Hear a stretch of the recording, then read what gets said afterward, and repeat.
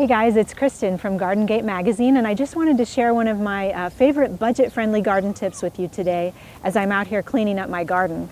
So in the spring, I used to buy lots of bags of wood chip mulch to spread around my garden because it keeps the weeds down and keeps the moisture in. It's just a great, and it looks nice, right? But it frustrated me so much because in early spring, when I went to clean up my garden, like this Amsonia here, I would cut back the dead foliage and rake up the mulch and send it to the compost pile.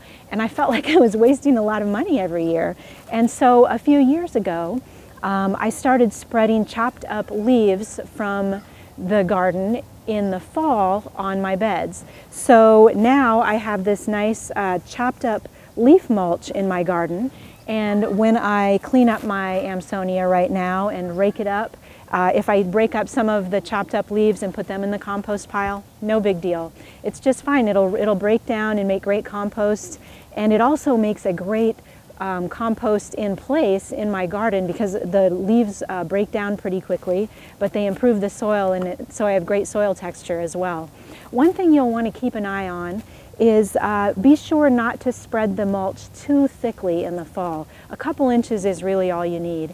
Any more than that, and sometimes the leaves mat into these really heavy, wet mats, and so you don't want those in the spring. But if you do get those, all you need to do is do a little raking up and fluffing and spreading them around a little more thinly, and they'll dry out. And that's the tip for the day. Have a good one. Hi, I'm Sherry with Garden Gate magazine. If you enjoyed that video, subscribe to our Garden Gate magazine YouTube channel. You'll find tips, design ideas, how-to help for gardeners just like you.